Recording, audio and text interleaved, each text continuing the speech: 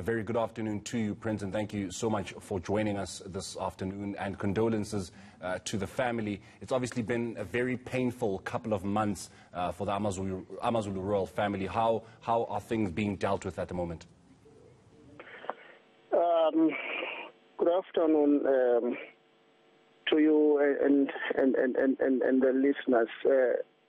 We are so devastated at the untimely death again of one of the senior princes. The senior who passed away on Friday at night was a very close prince who grew up with His Majesty. He used to talk to us about what was happening during their childhood, and he had a voice, and is the one whom we trust that he will be with us in all things that are prevailing in the family. So we are left devastated indeed. I imagine the passing of the prince is obviously coming at a time where so much has been happening in terms of the coronation of the King Goodwill as well. And I would imagine he was also very much hands-on with the preparations for that coronation. Yes, this reminds me of on Friday, or last Friday, when we had a meeting where we introduced formally, the king was introduced formally to the royal family.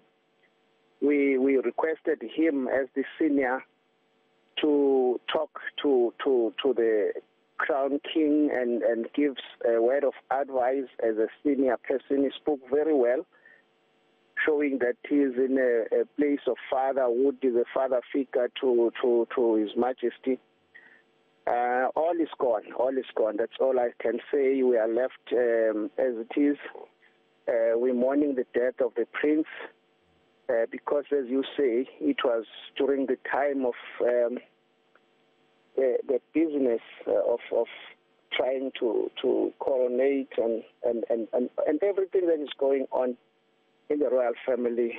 We were left in the midst of all that, and we hope only God, and God only will take us through and show us the way of what to do at the moment. Prince Thulani, I hear you speaking about how much of a father figure he was in the royal family, and how he was so close to the late King Goodwill Zwelithini. Just speak to us, for those who may not know him as well as they did the king himself. Just speak to us about who Prince Thiza was, as the kind of person that he was, the stories that you were told about him, and that he told you about his upbringing and how he grew up with the king. A very humble man, who could but speak his own mind. He was so assertive. Now, when thing is bad, he couldn't hide. If he doesn't believe in what you do, he will tell you that this is wrong. So he was an assertive man, but reliable, caring for everything. I remember as the king passed away, he made sure everything was in order. There were so many things that he looked after, including the livestock of His Majesty, all other goods, properties of His Majesty. He made sure everything is in order, including a word of advice to the royal family.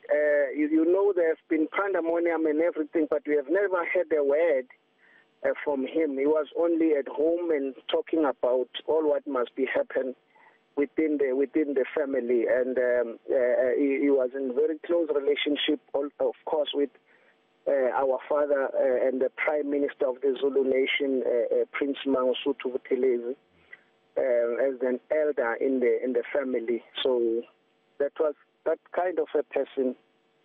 And just before I let you go, Prince Thulani, I understand that, of course, this only the passing of the Prince Thiza only happened on Friday. But is there any like information that can be shared in terms of the preparations for his funeral? I believe you are picking up the noise because I'm just here at the home. Yes.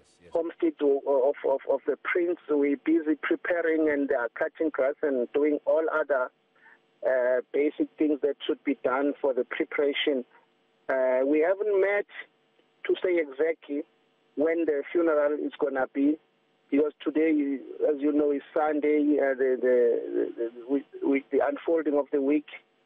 Since from Monday, we will be knowing, but I believe it won't be during the week. It might be towards the weekend, depending on what the family agreed upon. You know, the way the prince passed, he didn't even show any signs of sickness, so there might be postmortem that might take place, and after that we might see what's the way to go. Okay, Prince Thulani, thank you so much for joining us here on All Angles this afternoon, and condolences once again to you and the family. That was Royal Family spokesperson Prince Thulani Zulu.